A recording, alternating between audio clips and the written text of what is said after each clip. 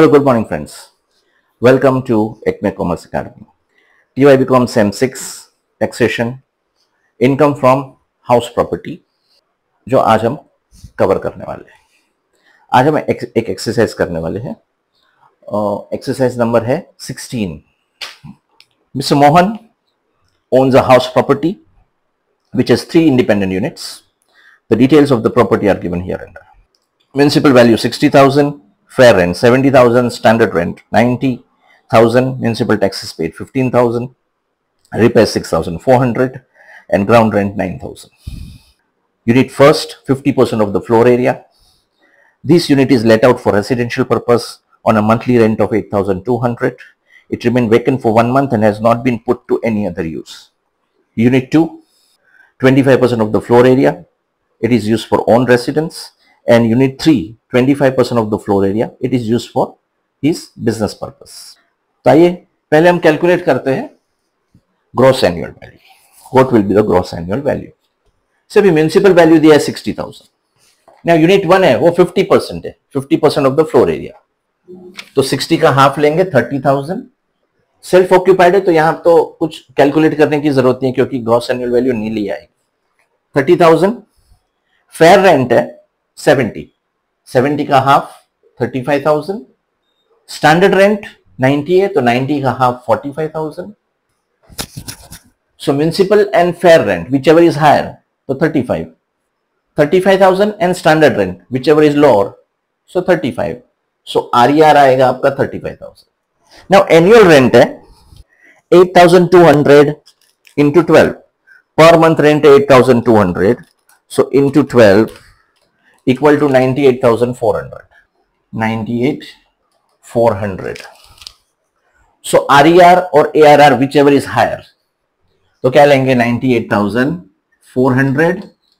अब इसमें 1 महीने का वैकेंसी पीरियड दिया है. So less vacancy period 8,200. So 90,200 is your gross annual value of unit 1. 90,200 ये आ गया आपका gross annual value. Clear? Okay. अब सम स्टार्ट करते हैं. Unit 1 gross annual value 90,200 less municipal taxes. Less क्या करेंगे? Municipal taxes. सो म्युनिसिपल टैक्सेस माइनस करेंगे. Municipal taxes अभी तो म्युनिसिपल टैक्सेस कितना पे किया है 15,000.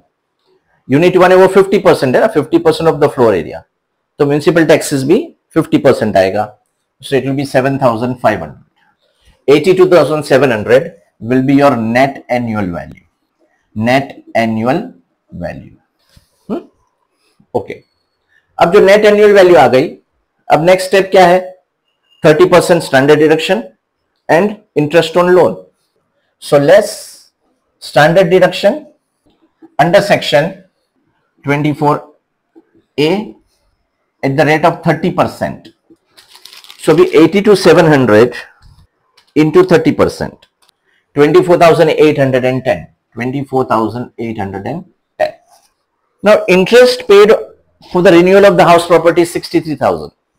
तो इंटरेस्ट भी 2 पार्ट में डिवाइड होगा ना, 3 पार्ट में डिवाइड होगा.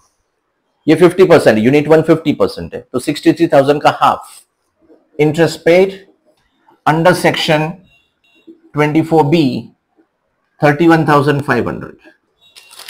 सो 24,810 प्लस 31,500 इज इक्वल टू 56,310.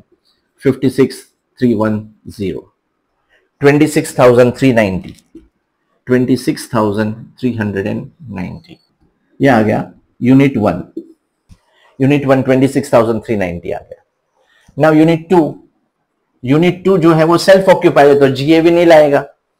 सो यहां पे हम करते हैं ग्रॉस एनुअल वैल्यू नील लेस म्युनिसिपल टैक्सेस, उसका कोई डिडक्शन नहीं मिलेगा.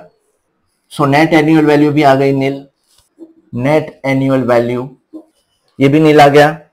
लेस स्टैंडर्ड डिडक्शन भी नील आएगा. Standard deduction under section 24A and interest paid under section 24B. अभी जो यूनिट 2 है इट इज 1/4, 50% यूनिट 1 का है फ्लोर एरिया, 25% यूनिट 2 और 25% यूनिट 3 जो कि बिजनेस के लिए यूज होता है। तो यहां पे 25% लेंगे, 63,000 का 25%, सो 15,750, 15,750 माइनस में आएगा, नेगेटिव में आएगा। So income from house property, income from house property unit 1 + 2, 26,390, 26,390 ये प्लस में है और ये माइनस में है, minus 15,750, 10,640 is your answer. 10,640 is income from house property. So I hope कि लेट आउट प्रॉपर्टी है और सेल्फ ऑक्यूपाइड प्रॉपर्टी है, उसकी ट्रीटमेंट कैसे है, and the property which is use for business purpose, वो अंडर ये हेड हम नहीं कवर करेंगे, it will be covered under profit and gain from business and profession, यहाँ पे वो कवर नहीं होगा। So how to calculate gross annual value, net annual value, treatment of standard deduction or interest on loan. I hope everything will be clear, right? Now in our next lecture हम ये try करेंगे कि जो last year का जो paper था इसको हम कवर करने की कोशिश करें। लास्ट ईयर का जो यूनिवर्सिटी का पेपर था, जो एग्जाम जुलाई महीने में हुई थी, जुलाई में, तो उसको हम कवर करेंगे, उसमें जो सम्स है वो हम कवर करने की कोशिश करेंगे इन अवर नेक्स्ट लेक्चर, राइट। सो अगर वीडियो पसंद आया तो लाइक कीजिए, सब्सक्राइब कीजिए और शेयर कीजिए। Thank you very much.